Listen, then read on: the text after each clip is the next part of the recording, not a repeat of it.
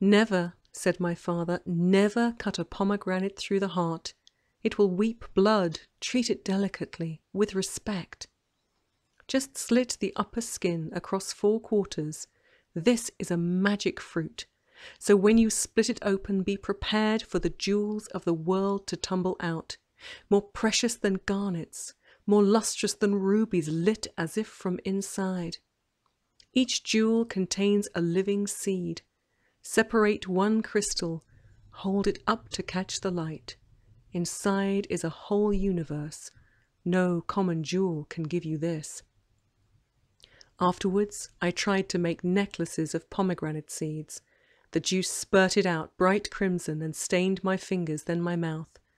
I didn't mind. The juice tasted of gardens I had never seen, voluptuous with myrtle, lemon, jasmine, and alive with parrot's wings. The pomegranate reminded me that somewhere I had another home.